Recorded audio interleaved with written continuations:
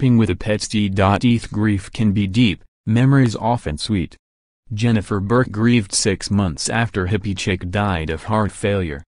Burke was home with Hippie Chick the morning the plump orange tabby died. They'd been best friends since she adopted this older cat 7 years earlier. Nicknamed HC, the cat was the first pet Burke owned as an adult. She had such personality and sass. "I wish I had had her all her life," she said. Hippie's March 2017 death wasn't unexpected. The 18-year-old feline suffered from a rare arrhythmia that's more common in dogs. That didn't lessen Burke's grief. You tell yourself, this is going to happen. But when it happens, it's just final. I would say losing her was just like losing a person. The feeling was the same. To say I don't grieve for her still would be wrong, Burke said. Grief is grief, whether it's pain over losing a beloved animal or a beloved human, said Serene Manifold, a licensed clinical social worker and certified grief recovery specialist. Pet owners are often surprised at how deeply sad they are when a pet dies. Manifold reassures them, "You aren't going crazy. You are allowed to feel this way." Often people confide, with mixed grief and guilt, that their animal's death hit them harder than that of a parent, spouse or grandparent. They see their pet as a dependent family member that gave them unconditional love. The head says this was a dog, cat, horse, bird, goat, pig. But in our heart this is our kid, family member, best friend, said Manifold, who counsels owners and leads the University of Tennessee College of Veterinary Medicine Pet Loss Support Group. Information about veterinary grief services is at http://vetsocialwork.uc.edu/grief and bereavement. Some 85 million families, 68% of United States households, own a companion animal, according to a 2017-18 American Pet Products Association survey. 60 million families own dogs, 47 million live with cats. The number's up from the group's first 1988 survey, when 56% of U.S. homes owned a pet. While more people own pets, grieving an animal's death isn't always understood or supported. Manifold calls it disenfranchised grief. Owners may feel guilty about being sad. People around them may not understand their sorrow or will discount its depth. People don't necessarily mean harm when they say things like "you can have another one" or "it's just a dog, just a horse, just a fish," Manifold said. But to the pet owner, that's their baby or a member of the family. Each relationship is unique and that animal's not replaceable.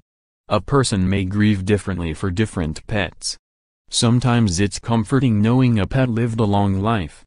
An animal's unexpected death may add guilt and hurt more. Owners can struggle over whether, or when, to euthanize an ailing pet. 15 years as a veterinarian hasn't made it easier for Cedar Bluff Animal Clinic's Dr. Lee Whitmire to euthanize clients' pets. If anything, it has gotten harder. You know you are relieving the pet of its suffering, but you're thinking about that family's loss and their experience of having that loss, she said. Since January, Whitmire has been coping with her own grief over her dog Jackson's death. Caring for other animals at work helps. She also shares her story, hoping to help other pet owners know their feelings are valid and real and normal. Jackson was a Catahoula mix. He lived with Whitmire and her husband, Jamie Whitmire, for a decade. She said flew by. He'd been a rescue. To her, the 55-pound pup was a once-in-a-lifetime dog. Diagnosed with chronic kidney failure in April 2016, Jackson coped well until fall 2017. Veterinarians put a feeding tube in his neck. He needed lots of home care. By January, he was faltering, and the Whitmires knew it was time to say goodbye. A veterinary colleague came to their home to euthanize Jackson. It was a Saturday. Jamie and Lee Whitmire read their 10-year-old dog love letters they'd written. Whitmire initially was skeptical when she read about the letter-writing idea. But reading her feelings aloud as Jackson rested on his bed one last time proved extremely therapeutic and provided a lot of closure, she said. Reading books on pet loss also helped. Among the books Whitmire recommends are Coping with Sorrow on the Loss of Your Pet by Moira Anderson Allen and Pet Loss Companion, Healing advice from family therapists who lead pet loss groups by Ken Dolan Del Vecchio and Nancy Sexton Lopez. She also found solace at the Pet Grief Support Group. Jackson wasn't Whitmire's first pet to die. She grieved the deaths of her 2 cats years before. But somehow his death hit harder. I think maybe because Jackson and I had this amazing bond. He was always by my side, she said. Months later, grief can unexpectedly hit Whitmire. But that roller coaster's normal and can be triggered by memory, Manifold said. Triggers can be simple: seeing a cat that looks like a deceased pet, passing a dog's favorite park, or spotting a pet's favorite toy. Grief comes and goes in waves, Manifold said. Sometimes it's gentle and you barely feel it. Some days it's like a tsunami and you barely keep your head above water. 10 years later you may have a tsunami moment. There's not an end point. You can't kill love and you can't kill memories. Mr. looked as fierce as he was gentle and was as smart as he was goofy. Rodney and Aaron Chopin's red Doberman with unclipped ears and soulful eyes was an 80-pound lap dog. His favorite lap was Rodney's. Dog and man were thick as thieves, said Aaron Chopin. When 8-year-old Mr. began lapping lots of water, Aaron and daughter Emily quickly took the always healthy dog to the veterinarian. That was October 3, 2017. Test results 2 days later shockingly showed Mr. had lymphoma. By then, he was getting sicker and weaker. It was a free fall, Aaron Chopin said. She coaxed him to eat soft food and chicken and rice. I was actually putting food in his mouth. He wanted to eat but he couldn't. He was shutting down. She slept in the living room with him. You'd hear him and he's in pain. You get up and say, "What can I do for you? Do you need something to drink? Let me get that food again and we'll try it. Do you think you can go outside? You try anything." On October 9, Emily and her brother Michael said goodbye to their dog. Rodney and Aaron drove Mr. one last time to Dr. Wesley Keel. We said goodbye to him and the vet came in and he said goodbye and told him what a good dog he had been, Aaron Chopin recalled. Keel euthanized Mr. as the couple petted the dog. I was looking in his eyes and you just saw him go, she said. After a couple of days they put up Mr.'s bed. I just felt it was a little morbid, a little weird to keep it out, she said. Their other Doberman, Roxy, acted differently for about a week.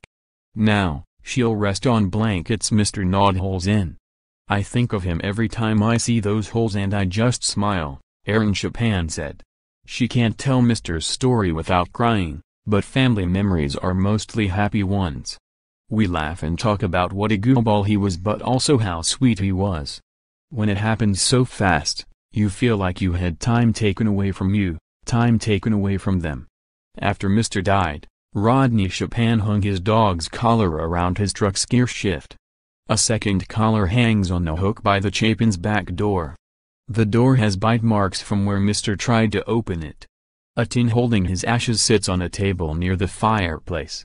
Emily's drawing of her happy dog on that first, fateful vet trip stands next to the tin. Jennifer Burke placed the wooden box of Hippie Chick's ashes in a curio cabinet, resting the cat's collar tag atop the box. She displays figurines that remind her of Hippie and photos of her friend. I never plan to remove them. Whitmire also created a small memorial to Jackson.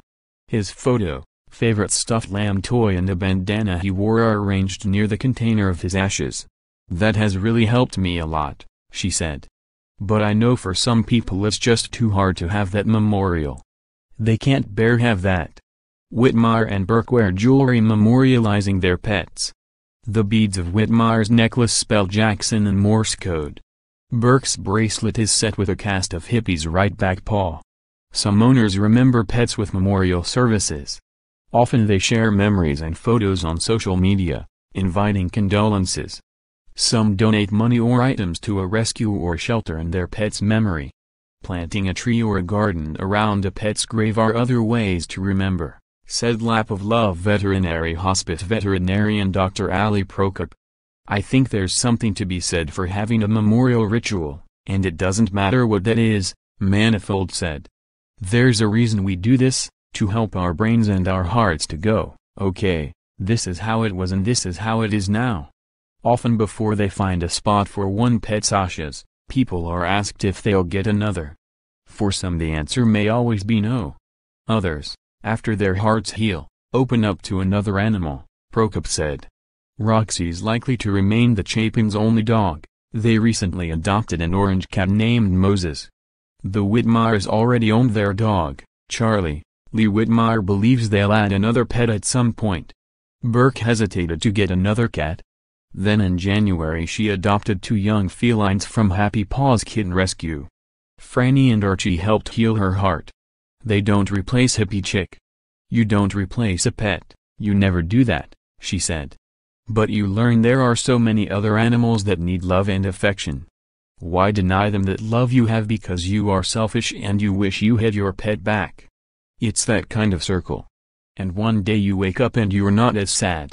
But it takes time. Follow Amy Curry on Twitter, @nsamimic.